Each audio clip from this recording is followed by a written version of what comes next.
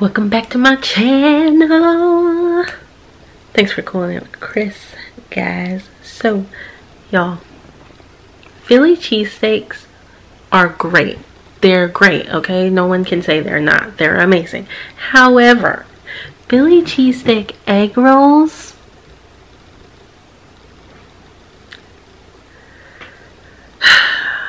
y'all, it's about to go down in that kitchen today. So what I need for you to do is to keep on watching so you can see what's about to be popping up in that kitchen, okay?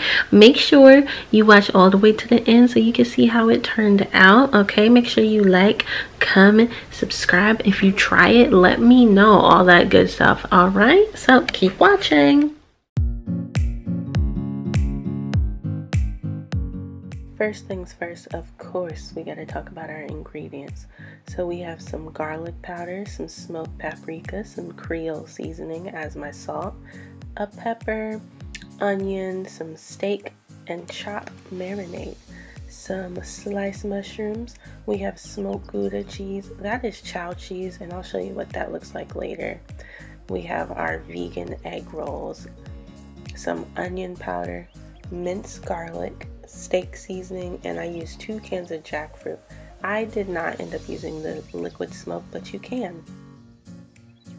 Alright, so I only ended up using half of my bell pepper, and then I used about 3/4 of that package of mushrooms, but you can use as many mushrooms as you want because mushrooms cook down a lot.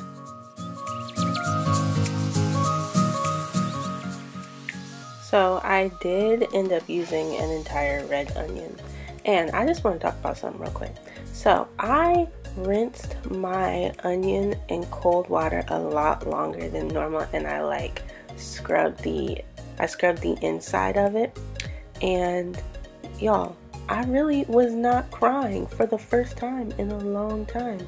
So I don't know if that was a mental thing or if that trick really works, but y'all really gotta try it and let me know if it worked for you.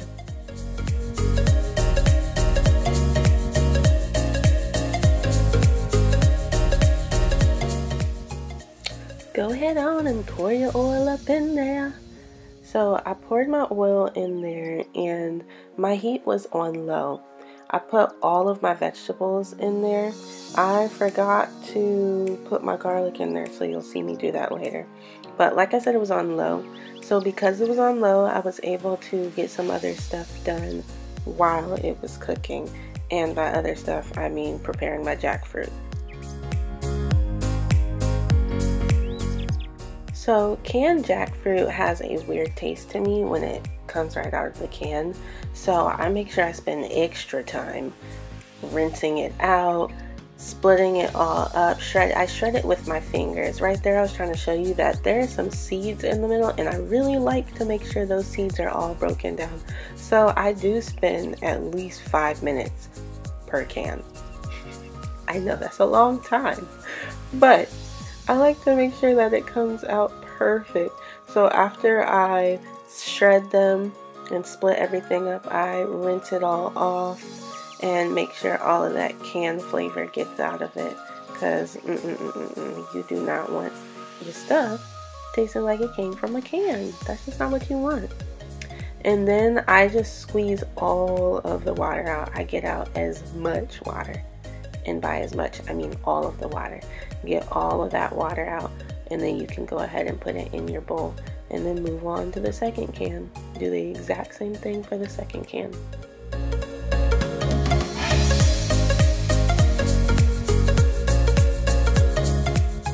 Alright, we're gonna have to ignore all of the oil that I spilled on the stove. Moving past that, you see that our veggies cooked down so nicely.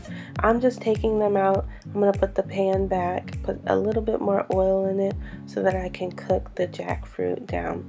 Now, I do not season my jackfruit until it starts getting brown, because I like to make sure it's brown first before I start seasoning it. I do that because I just feel like it's going to hold on to its flavor if it's already cooked down a little bit.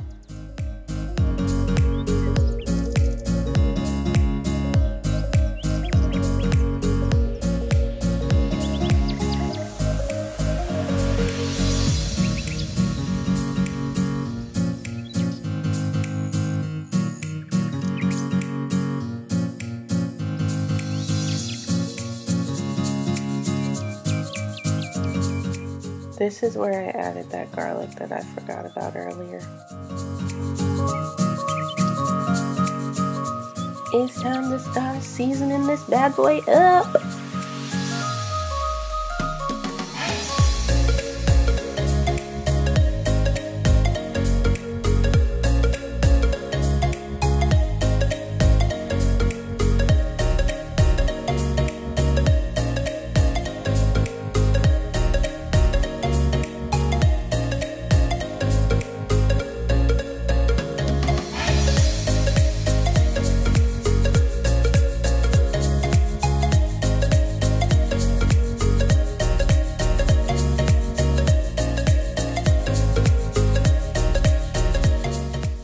Once I cooked it down to how I wanted it, I just went and added in the rest. Alright, so I took 4 slices of cheese and sliced it in half. This is the chow cheese. Then I went on to my smoked Gouda. I used 8 slices in all, which means I was going to have 8 egg rolls. However, I ended up making 10, so I had 2 that did not have cheese in it, but they still tasted great. One thing I want to mention is when you're making it, make sure your wrap is sitting in front of you like a diamond. I then put 1 slice of cheese at the bottom. I took some of my steak mixture and I put it on top of the cheese. I didn't let it go outside of the cheese just because I didn't want to overstuff it and then it like bursts while I'm frying it or something crazy like that.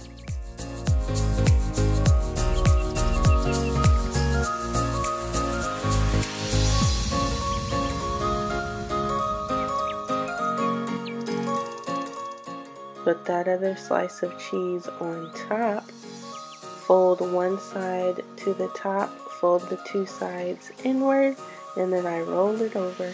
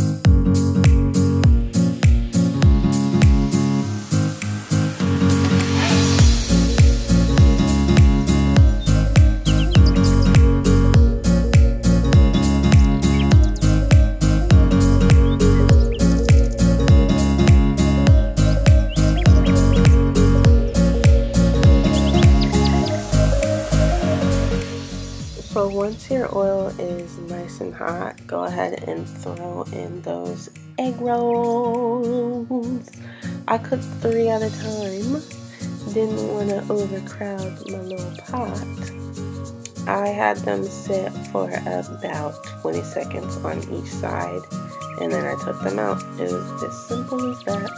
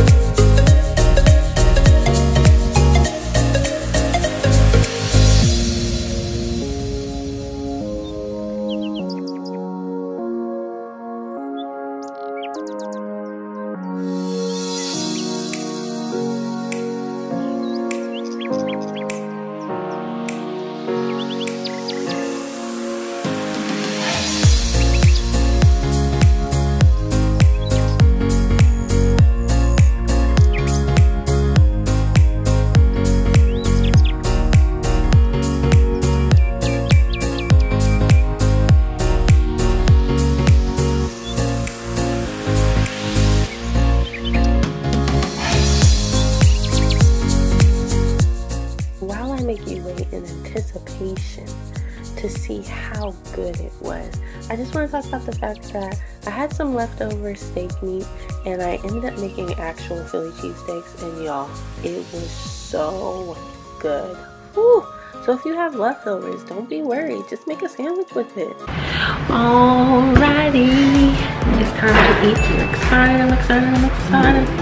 This is what it looks like on the inside. So I am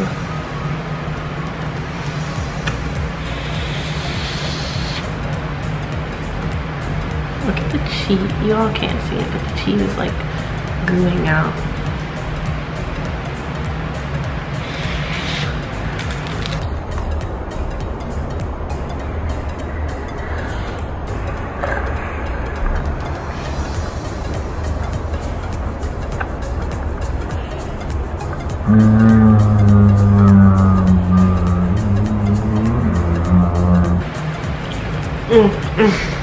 Yes. Do you hear that crunch? Wow.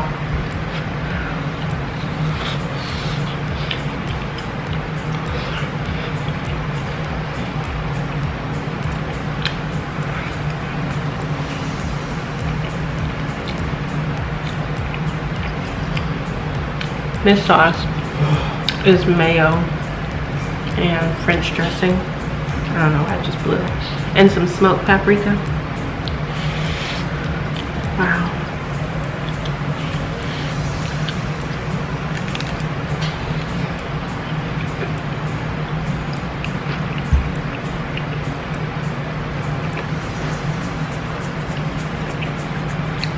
I'm a little crunchy part.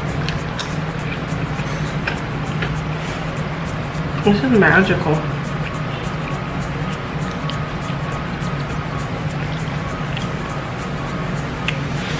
Okay, so y'all,